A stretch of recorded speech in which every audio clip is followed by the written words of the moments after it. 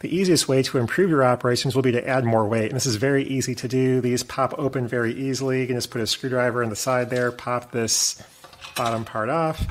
And then I would recommend using some 3/8 inch nuts. They're just the right width and a decent weight. And I think it's going to really improve operations a lot. Put a drop of super glue on each side here. Pop the shell back on.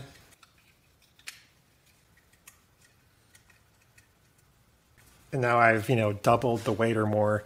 And so that should allow for easier coupling overall. And I plan to do that with all these pieces of rolling stock just to make the operations that much easier. And this should allow these cars to couple quite a bit easier, especially when you're going from American Z-Line to Microtrains cars. And you'll be less likely to derail them during an uncoupling procedure.